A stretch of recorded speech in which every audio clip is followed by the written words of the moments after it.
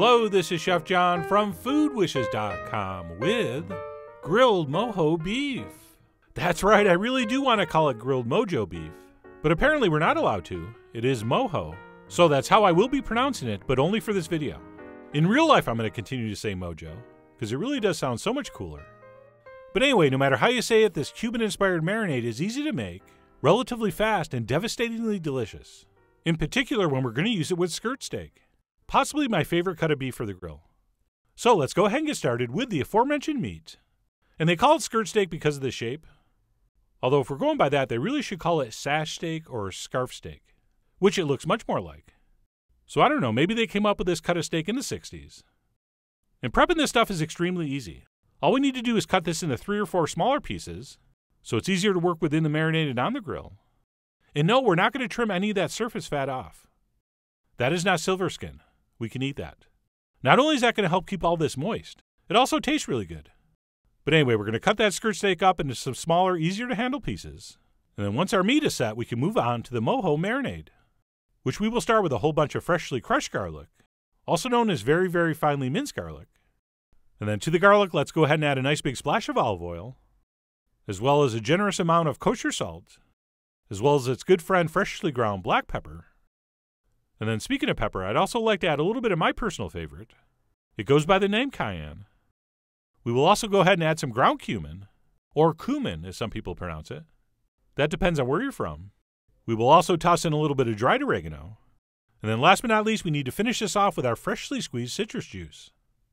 And what we really want to use here are sour oranges. Except I'm not exactly sure what those are or where you buy them. So what we're going to do is use some regular orange, plus some fresh lime juice to sort of simulate that flavor. And of course, by all means, if you have access to sour oranges, use them. But I've never seen them in a grocery store. And believe me, I've been in a lot of grocery stores. But anyway, like I said, we're going to go with orange and lime instead.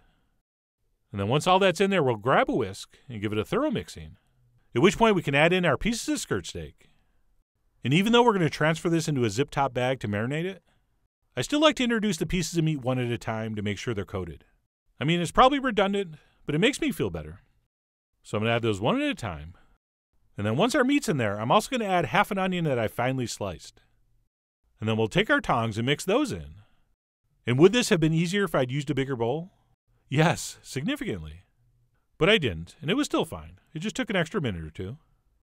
And once those are mixed in, we'll go ahead and transfer everything into a plastic bag. Of course, adding every drop of marinade we can.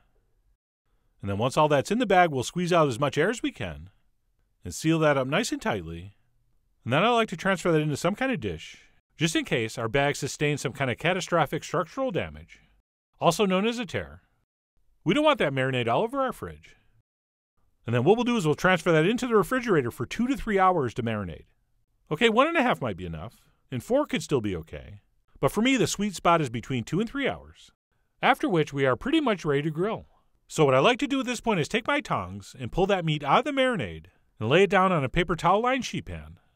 We don't mind a little bit of marinade attached to the meat, but we don't want it sopping wet.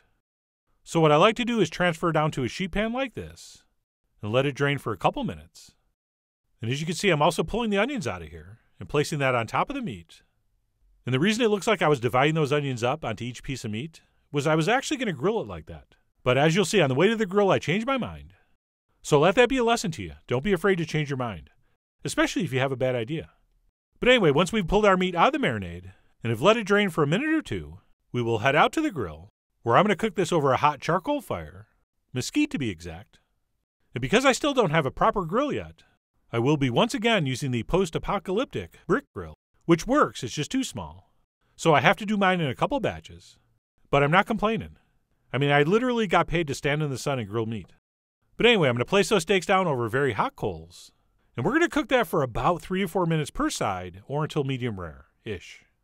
And as I mentioned, I'd planned on grilling these with the onions attached, but I had second thoughts because I was afraid that moisture was going to prevent a really nice dark brown sear. So even though you can see a few pieces here and there, I did scrape off most of the onions, and I ended up just grilling those while my meat rested. But anyway, I grilled that first side for about 3.5 minutes, and we'll flip those over. And you know we normally go for our beautiful diamond pattern grill marks. But since we're going to slice this up, it doesn't matter. And if you're going by thermometer, you want to pull these off at about 125 internal temp. But because of the shape, it's kind of hard to get a thermometer in there accurately. So I generally just go by look and feel.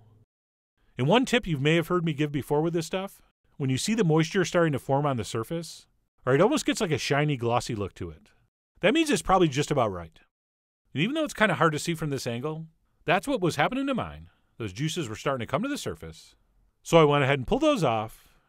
And as usual, once those are grilled, we're going to let them rest for at least 5 minutes. And I know that's not easy. You want to eat it right now. Completely understandable. I mean, look at that meat. But we really do need to wait a couple minutes before we slice. So I'll tell you what, let's compromise. If you have some bread around, we'll let you dip it in that juice to give you a little sneak preview, but that's it. So anyway, we will let those rest for maybe the longest 5 minutes of your life, at which point we can finally go ahead and slice this up. But we have to do this the right way. Okay, because these pieces of skirt steak have kind of a rectangular shape, people naturally want to cut it across this direction. Okay, that makes sense geometrically, but that's the direction the grain is going. We have to turn it this direction and cut across the grain. Or you cut it the other way, you're still going to get something that tastes good, but it really will feel significantly tougher. So let me cut a few pieces here so you can take a look. And if everything's gone according to plan, you should be looking at some of the juiciest, most beautiful grilled beef you've ever seen. I mean, come on, check that out.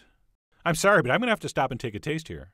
And even though I sampled a piece from the edge, which should be sort of overcooked and dry, it wasn't even close to that.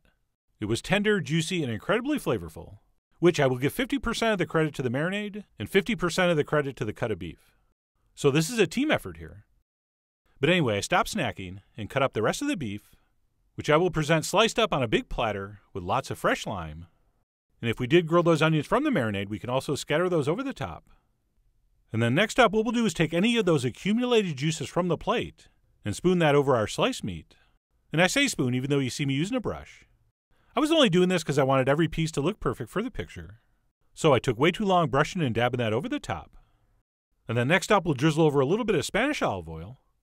And then for our final touches, we'll do a little sprinkling of coarse salt. That's going to provide extra seasoning, of course, but also because we're using those large crystals, it's going to provide a textural and visual element as well. And then last but not least, we will finish up with a whole bunch of freshly chopped cilantro. And that's it. My take on grilled Mojo beef is ready to enjoy. Which, by the way, can be done in so many different ways. I eventually ended up eating this on some rice.